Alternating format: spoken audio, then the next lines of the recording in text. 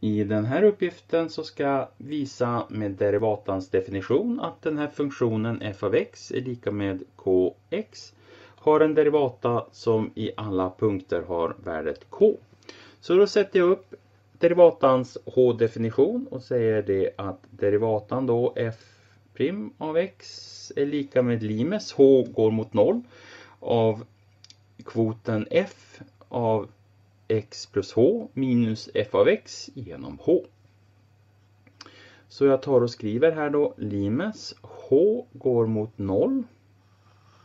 Och så stoppar jag in x plus h istället för x där. Så då får jag k x plus h minus. Och så stoppar jag in x istället för x så blir det minus kx genom h.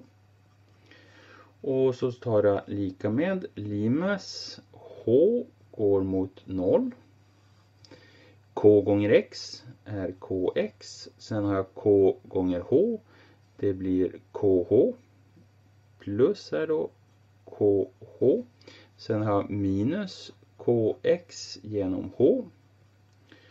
Kx minus kx tar ut varandra. Så jag får limes h går mot 0 av k multiplicerat med h genom h. H och H tar ut varandra så kvar har jag ett K.